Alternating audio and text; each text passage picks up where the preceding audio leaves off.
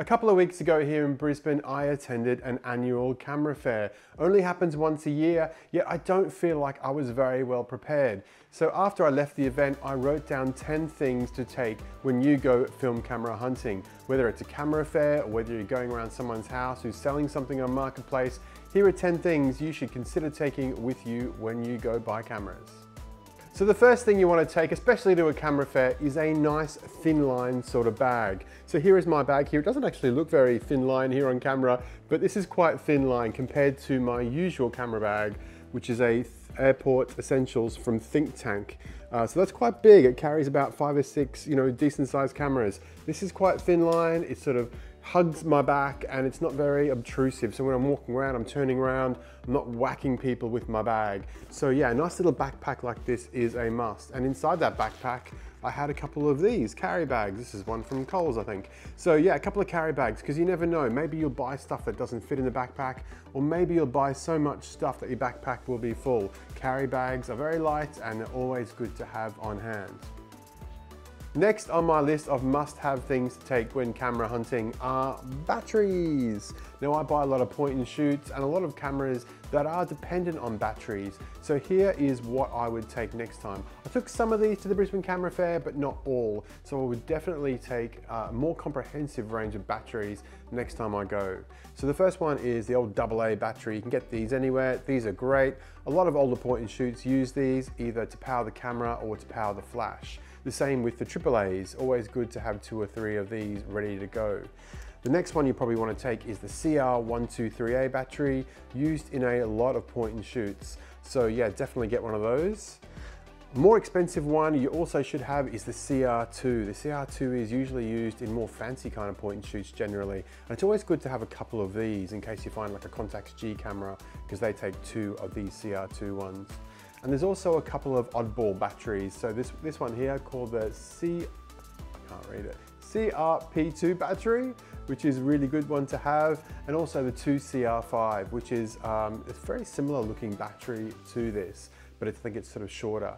So all these sort of oddball batteries are really good to have. So dig them out of your cameras, make sure they work, and take them along, because you just never know when you're gonna need one. One of the cameras I bought at the Brisbane Camera Fair actually took an oddball battery, and I was lucky in that the guy selling the cameras had a little jar and he handed me one to test it, and that's the only reason I bought it. So I was very grateful for that.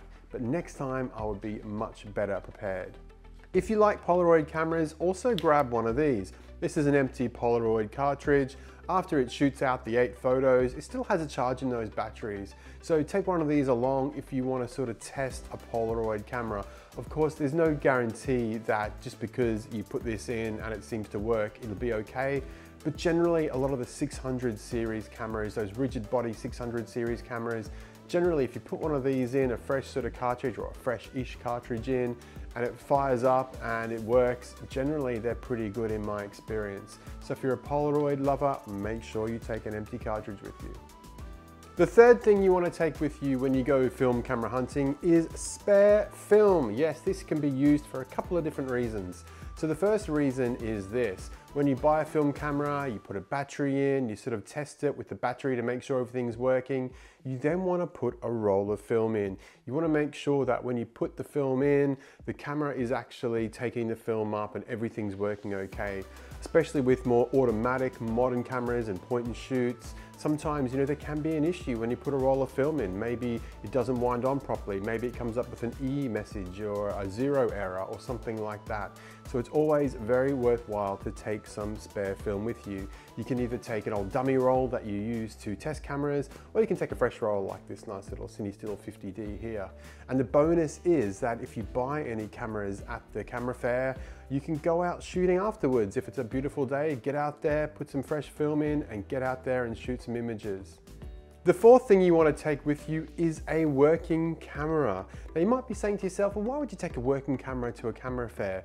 But there's a couple of different reasons here. The first thing is you might want to take photos either at the fair or after or beforehand. If it's a beautiful day, take a camera along with you and make a day of it and take some cool photos.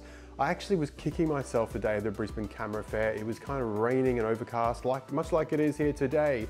And I thought, I'm not going to bother taking a camera with me.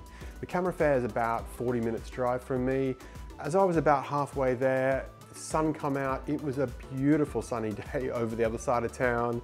The sun was shining, the sky was blue, and I was absolutely kicking myself that I didn't have a camera with me. I thought, well, if I don't buy any cameras today, I've kind of got a wasted opportunity here. I should have brought a camera with me.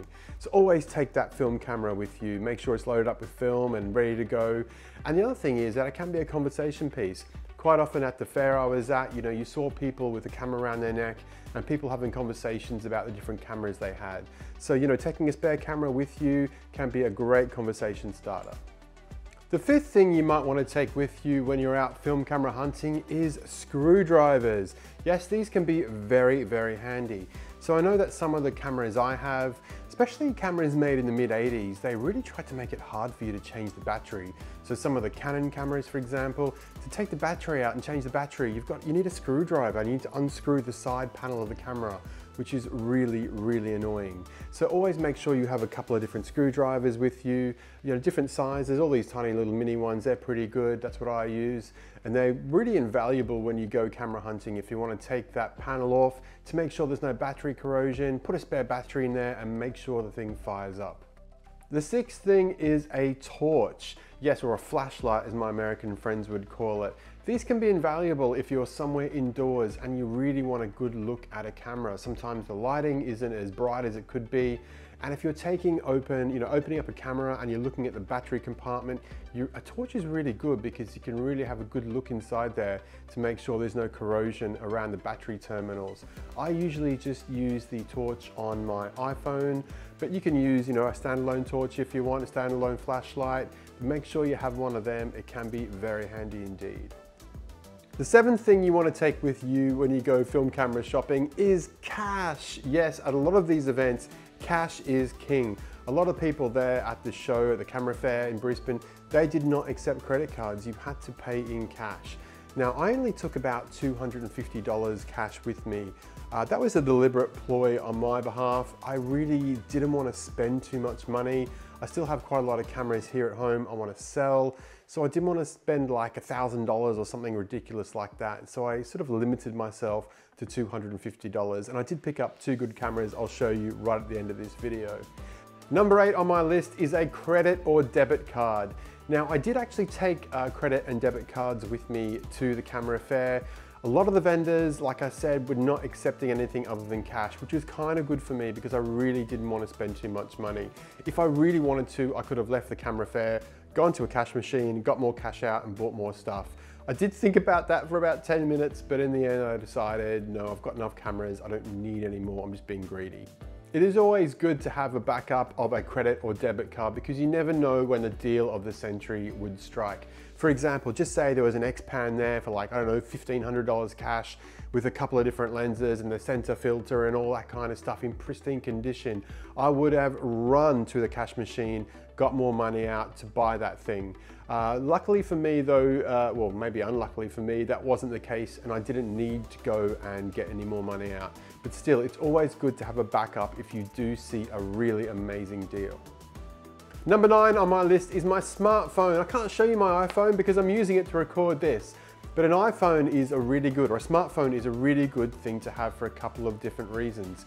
The first thing is you can look up different models of a camera. If you're not familiar with them, you can look them up and find out information about them. You can find out how they work, what kind of batteries they take, what you need to look for, how to use them, all of that kind of stuff. The other thing you can use your smartphone to do is look up eBay and see how much the camera you're looking at is going for on eBay. And that is just, of course, a guide. Usually at camera fairs, a lot of people will sell them sort of below eBay rates because, of course, with eBay, you're paying quite a premium to actually sell on the platform. But it is really good to get on eBay and sort of have a look at what kind of condition the cameras are in and what price they're selling for. And then you can assess the cameras in front of you and work out whether it's a good price or not. And the 10th thing that you should take along to a camera fair, if you have any, is your merch. Yes, if you've produced any postcards or you produced any zines, definitely take them along. It's a really good talking point. You can sort of show other people what you've produced, and it's a really good talking point. You know, perhaps you could swap them, give them away, sell them. It's up to you really. I've also got these really cool stickers that I give away to people as well when they buy zines off me. So it's really good to have these sort of things, again, as a talking point, or, you know, just as something to trade with people. It's really fun to be able to do that at camera fairs and sort of show your work off. So there you go, there's my list of 10 things that you should take when you are film camera hunting. What did I miss? Did I get these right? Did I get them wrong? Let me know in the comments below. Now I've also got, before I show you the 2 items I actually picked up at the camera fair, I've got a bonus 5 tips for you about attending camera fairs. Here we go. The first tip is get there early. So this year's camera fair opened at 10:30, it said on the publicity. And I actually said to my wife, we went last year, I had a stand there selling cameras and zines and all that kind of stuff. I said to my wife, that's odd, it's 10:30 this year. I could have sworn it was 10 o'clock last year. So I knew that parking was pretty difficult around that area where it is in Brisbane. So I turned up about 10 to 10, parked up, and I walked around the corner at 10 o'clock. And I'm thinking, okay, I'm half an hour early. There should be quite a queue of people here. I turned up and there was no one in the queue, and I'm like, what's happened? Have I come on the wrong day or something? I was really paranoid. And then all of a sudden I realized there was a few people milling around inside and the gate was open. And so that actually opened up the camera fair over half an hour early. So that was really good because I was in the camera fair with, there's probably about 20 to 30 sellers there. And there's only about 20 or 30 people walking around at 10 o'clock. And I was able to get right up to the tables, have a look what was there and get a really good idea of any bargains going. And that's how I managed to blow all of my money within the first 5 minutes, but I'll tell you about that in a minute. Second tip, if you're looking for a particular camera, make sure you do your research. Make sure you know how they work, what kind of batteries they take, what to look for, how much they go for on eBay or on Facebook Marketplace. You really need to do your research. You don't want to get into a situation where you pass up a bargain because you didn't realize that it was a really good buy, or perhaps you don't want to get in a position where you get home from the camera fair and you realize that you've actually overpaid for the camera. So try and do as much research as you can about the camera you're interested in, all the models, all the variants. Make sure you do that before you go. My third tip, if you see a camera you're interested in but you want to find out some more information, make sure you hold onto it in your hand. So, stand at the stand, have the camera in front of you, don't put it in your pocket or anything, they'll think you're stealing it. But, have it there in your hand, have a good grip on it, and with your other hand, look up information about it, look up how much it's going for, what things to look for, what battery it takes, all that kind of stuff. I actually read a couple of accounts at recent camera fairs where people were looking up on their phone how much a camera was worth or whether it was a good deal or not. They decided it was a good deal and they went to go and buy it and someone else had already grabbed it. So if you see a camera and you think you want it, make sure you have it in your hand. Don't put it down until you're sure you don't want it. My fourth bonus tip is don't be afraid to ask the seller questions about the camera. A lot of the sellers at these fairs are very knowledgeable. They will have repaired the camera or done a CLA on the camera, or they'll know something about it, perhaps how it works or something like that. So don't be afraid to ask them questions. They might be a treasure trove of knowledge just waiting for you to ask them about it.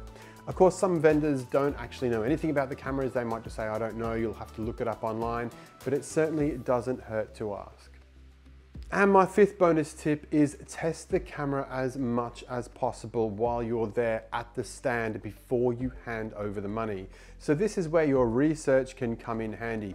Make sure that it's winding on, make sure the shutter is firing. When the battery goes in, make sure it's doing everything that it should do. You don't want to sort of get home from the camera fair and work out that actually, I don't think this camera works like it should.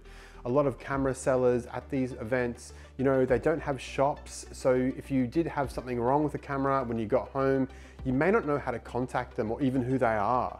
And there's no guarantees with these sales quite often, unless you're buying off a reputable store and you can go to the store after the event. You're sort of buying it then and there based on your judgment of the camera. So try and test it as much as possible and be happy with it before you hand over your hard-earned cash. So as I said earlier in this video, I actually blew all of my cash within 5 minutes of arriving, which was kind of crazy because then I spent the next 45 minutes walking around looking at stuff I had no cash to buy. Of course, I could have gone and got more money out, but I decided I have enough camera stuff, I don't need any more. So I was actually very well controlled that day. So I saw a camera in a little pouch and I wondered what it was. I thought at first it could be a Canon Sure Shot Sleek. Of course, I picked one of those up recently when my wife went to the UK. I picked one off ebay.co.uk and I've got that here in my collection.